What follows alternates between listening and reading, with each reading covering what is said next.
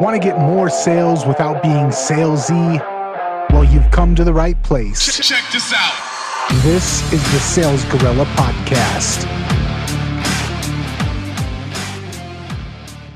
All right, welcome back to the Sales Gorilla Podcast with your host, the Sales Gorilla himself, Landon Porter. Landon, how you doing today, man? What up, Nathan? I'm fantastic. How are you today? I'm doing fantastic, and it's a beautiful day. It's a great conversation we're about to have, and I'm just happy to be on the call with you. Likewise, brother man. Likewise. I always dig our time together. Nice. So I'm going to do a little bit of pre-show banter before we jump into it today. Do it. I have found that one of the things that holds people back the most, a couple of things actually. Number one, fear of being rejected. Number two, things that were kind of brought up, don't talk about money, don't talk about strangers. And that makes it really hard to approach strangers and ask them for money. And not knowing what to say, not knowing exactly what steps to take, which leads to people not taking steps at all. And so I find this, that even the most skilled people at what they do, because they have these hangups, they're not able to bless the world with what it is that they're able to do. And I wanted to get your thoughts on, I know that's a bunch to just lay out at once, but I wanted to get your thoughts on that. Well, it's even worse than that. For really somewhere in the neighborhood of 50 plus years, people who are really good at the thing, selling, have been teaching psychological mindfuckery, and a lot of people who are good people and really good at the thing that they do are terrified to use tactics and strategies and methods that they feel aren't right. Mm-hmm. And because there's this stigma in the client acquisition world of, well, really the only way to make it work is to be a sales douchebag, and they don't want to do that. And they've almost all of them have been on both sides of a really weird, icky, gross, awkward sales transaction. They're like paralyzed. And it's interesting to me because my whole take on this is it's not ABC always be closing. It's ABC always be connecting. And I've said this before on the show, what we're going to get in today and even next week's episode is even a little bit more intense as it applies to this. Here's the bottom line. Not everybody is like the right person to be a mathematician. Not everybody is the right person to be a baby brain surgeon. Not everybody's right to be a business owner, and not everybody's right to be the person who goes and does the sales thing. However, with that said, there's a really easy way to get clients that doesn't feel awkward, that doesn't require bullshit tactics, that doesn't make you feel like a jerk after the fact. And you don't have to succumb to the rejection and all of the headache and nonsense that what most people think getting clients or doing sales entails. And it just blows my mind that even with such an easy process, there are some people that are just like, oh my God, connect to 8 people in a day? Like, I can't do that. Well, you might be one of those people that can't do the getting clients thing, right? Or you need to re-go through the process of what I say, here's how to go get clients, and realize that it's not scary. It doesn't suck. It's not hard. It won't make you feel gross. And that's kind of what we're going to get into today. Okay. So all of those things that I mentioned make getting clients kind of terrifying for some people. And the additional thing that you said, the experience that they've had either being sold or the experience that they've had trying to take somebody's sales techniques and implement it into what it is that they're doing, it just kind of compounds the scariness of the getting clients situation. So let's kind of go through and pick apart the 3 or 4 main things that prevent people from taking the action that they need to take. And let's start with not knowing what to say, because this is the problem that I have. I've read a lot of sales books. I've read books on the Sandler selling system. I've read the guy Wolf of Wall Street. I read his book. I've read a lot of these NLP, neuro-linguistic programming books, and how they apply to sales. And there's a lot of conflicting information. And when I go into a situation, I'm like, do I do this? This guru teaches this. This guru teaches that. Does that work for my market? Does it not work for my market? I don't know what to say, so then I just don't say anything at all. Not me particularly, but a lot of, and even me sometimes, but a lot of people out there, I hear this common complaint. Mm-hmm. Yeah, not knowing what to say or how to start a conversation is generally the number one bottleneck people have when it comes to getting a client, right? I mean, here's the bottom line. I don't care how you do it. If you're going to get a client, you have to have a conversation. It can be a one-sided conversation where your half is all in pre-written text. That's the thing that you do, right? Copywriting. A sales page, an ad that drives traffic to that sales page, and then the conversion event. Awesome.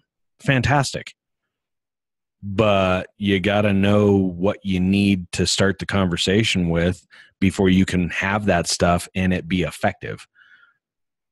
You got to have a conversation, and people get this in their head that, oh, I've got something to sell. Like, oh my God, it's so scary to have a conversation with somebody. It's because this specifically is because they're going into that conversation with the wrong agenda in mind.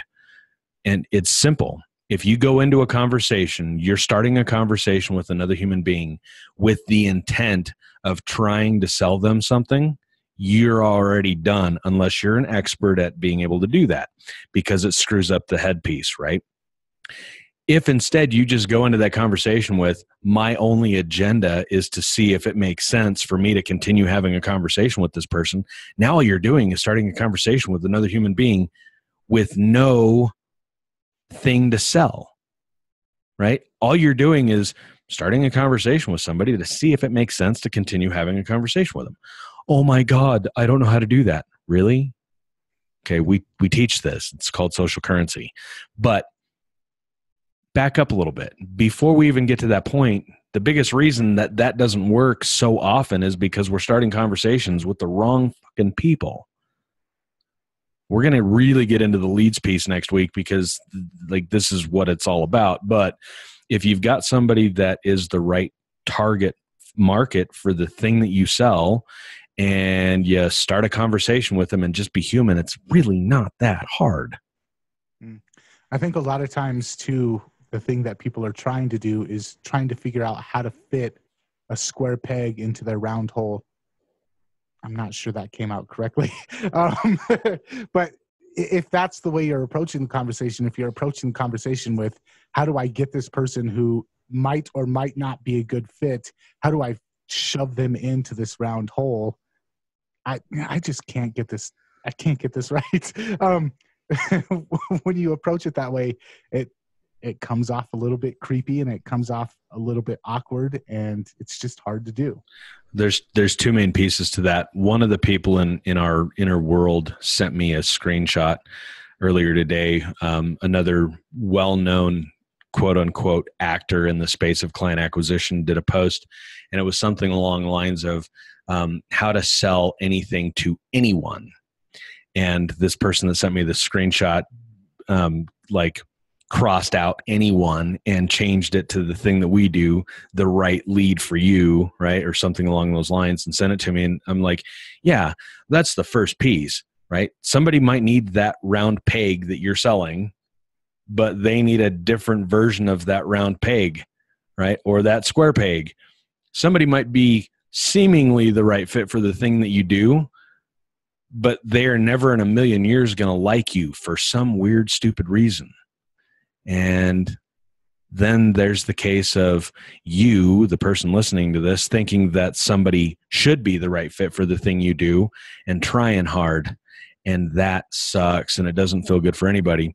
But then you take that and you add on top of the fact that it's this whole process. You show up in somebody's inbox or their messenger, or you call them on the phone, or you walk into their office with this fucking thing that you think's amazing, that they just got to have it. and you cram like, 9 different independent exchanges into a one paragraph statement. Here's the thing. Are you this? Cool. You got to have this because it fixes your world. No wonder that kind of sales doesn't work until you've done it 9 million times. And by the time you're that good at it, you automatically pick the right kind of lead. You automatically start that conversation off in a way that works for you almost all the time. You know exactly where to go with that. And this is the thing. People are saying, hey, I want to be a black belt at this client getting thing, and I don't know how to like get into the ring. Okay, you want to be a NASCAR professional race car driver and go win all the races, but you don't know how to do 200 miles an hour in a car. It's like, that's what people are trying to do. And once they realize that that's the gap that they're facing, they go, oh my God, I can't do this. There's an easy way to do this. And this is what it is that we teach. And it's for people that don't want to become an expert black belt at the psychological mindfuckery that is professional sales. That's the long route. That's the route that I had to go down. The short route is get pretty clear on who's the right fit for your thing and start a conversation. How do you start a conversation? It's pretty simple. Hi, how are you? Right? Mm-hmm. Oh, okay. Your world's on fire. I might not want to talk to you anymore. Awesome. Hope that works out for you. Good luck. Take care. Pretty, right? Yeah. So that does a little bit to alleviate. You mentioned only go after the people that are the right fit for you. That kind of alleviates a little bit of the fear of being rejected. But even so, one thing that I know is even when I was doing sales for other people, even if it's not me personally being rejected when somebody says no, it's still a scary thing to put yourself out there. Why is it so scary to be rejected? Why is it so scary to be rejected? Because we're afraid that what we think other people think about us might be true. Let me re-say that. We're afraid that what we think other people might think about us might be true. If that's you, and if that just hit you square in the forehead, go back and listen to the episode on the show that we talked about. Here's permission to be your weird ass self, because that's where this starts. It always comes back to this. Here's what sales is. Sales is manufactured relatability. You go identify somebody that needs and wants the thing that you sell, and you manufacture relatability to establish know, like, and trust by building, quote unquote, a relationship, but you do it in a manufactured way. That's what salespeople know how to do. Well, that's why it feels weird. That's why the rejection piece is in there, because I don't know how to manufacture relatability. And that's why it comes off weird when you're having a conversation with somebody and there's not real relatability there, and then it just gets worse from there. Here's how we fix that. Be your weird ass self. Start conversations with people that want and need the thing, and put them through the filter of, would I actually like this person in real life if I invited them over to Timmy's 6-year-old barbecue birthday bash? No? Cool. Stop talking to them. If you would totally dig that, continue the conversation and just be human. Well, I think you struck something too that's a nerve that most of us don't want to admit to, and I'm going to admit to it right now.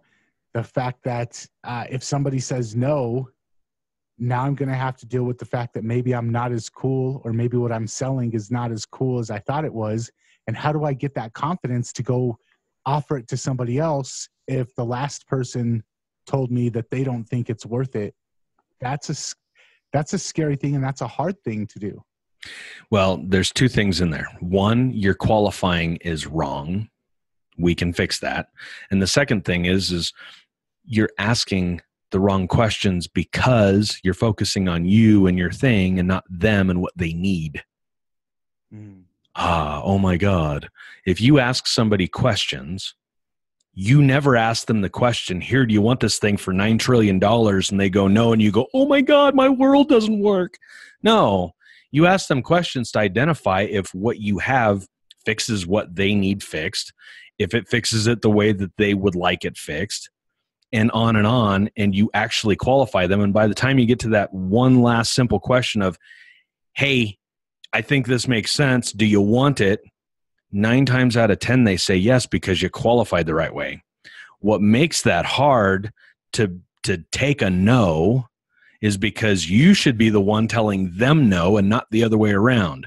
And that doesn't work because people aren't qualifying the right way. We teach that. Yeah, you got to pay us to learn how to do that. Sorry, not sorry. The second piece is it doesn't feel good and you have a hard time going and talking to somebody else because you're fucking focusing on you and you need to be focusing on them. Simple. Okay. So that kind of covers it feels awkward, and it not only feels awkward for you, the salesperson, it also feels awkward for the person you're trying to promote to. By the time you in your own head recognize that this feels awkward, they've been feeling it for minutes. Okay. So let's kind of wrap this up with the last thing that I mentioned at the beginning, which was, because of all of these other things, because of my fear of rejection, because I'm not exactly sure how to initiate the conversation, because in the past when I've initiated conversations, it felt awkward for me and I could tell it felt awkward for them. Now I'm just not going to take the proper steps I need to do. Because of all of these things, I'm just frozen. I feel like a deer in the headlight. What do I do? Why do I feel like a deer in the headlight, and how can I get over that? Well, you're stuck, and now you're going to procrastinate because the way that you've tried to do this doesn't work. And you don't want to go do it the douchebag way, and so you feel completely stuck. It's procrastination, right? We find all this bullshit busy work to do, and we're not actually doing stuff that generate income. Revenue generating activities, right? Revenue generating activities is going and starting a conversation with somebody that could need the thing that you do. Here's what you need to do. There's 2 things that are required to get clients: leads and a conversation. Period. End of discussion. To make this easy, there's a simple process to get the right kind of leads for you that are super easy to start that super easy conversation, and then ask them the right kinds of questions so you're in the position to tell them no. You're stuck because you don't have a process that actually works that you feel confident about utilizing. Okay. The only way to get unstuck and stop procrastinating is to have a process that actually is effective. Period. Okay, so I'm going to say you've mentioned a couple of times the only way to get that process is to go through the trainings or to pay for the up level thing. I'm going to say, though, just through this free podcast, I had like 2 or 3 aha moments where you said something. I was like, oh yeah, that's a huge hurdle that I'm having to deal with. So if people are ready to take that next step, where can they go? Well, let me first clarify something. When I say pay for it, you're going to pay for something that you want or need in either time and effort or money. Usually it's a little bit of both. You can get all of this and you can get your world, quote unquote, fixed for free by going and spending enough hours in our free Facebook group. It's all in there. I mean, 99% of it's in there. Facebook.com/groups/Gorilla Juice. Go get it. If you want the quick, fast way to get it, I would start with Leads Lab, 30dayleadslab.com. Nice. All right. You know what? Actually, before we're out of here, tell us a little bit about Leads Lab, because this is a brand new project and I'm really excited about it. And I want the listeners to know what Leads Lab is. Yep. So for the last couple of years, as we've been doing this, we have continually heard, quote unquote, I can close anybody if I can get a conversation with them. And most people listening to this will probably go, yeah, I'm good enough at the thing that I do. If I can get into a conversation with somebody that wants and needs it, they're almost always buying it. I just need to have more of those conversations. I think you're about 70 or 80% correct. You need a better process, a flow, not a script, but a flow to have that sales conversation to where it's actually effective and really doesn't feel icky. But the crux of this is everybody in our world has been banging on about, I just need more leads. I just need more leads. I just need more leads.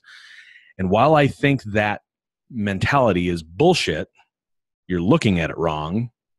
I'm going to show you how to go get the right kind of leads for you in a very, very simple process. All of the stuff that we teach our people fundamentally works, but you got to have conversations with people. And we've constantly heard, I don't know how to start a conversation with somebody. Okay, fine. I will show you how to do it. And where is that website again? 30dayleadslab.com. And is that 30 spelled out or 30? 30 leadslab.com. Awesome. Landon, another fantastic episode. Where can people go if they want to check out more episodes of the podcast? Ooh, salesgorillapodcast.com, bitches. Sweet. All right, man. It's been a blast. And until next time, I will catch you later. Peace out, Cub Scouts. Have a great day.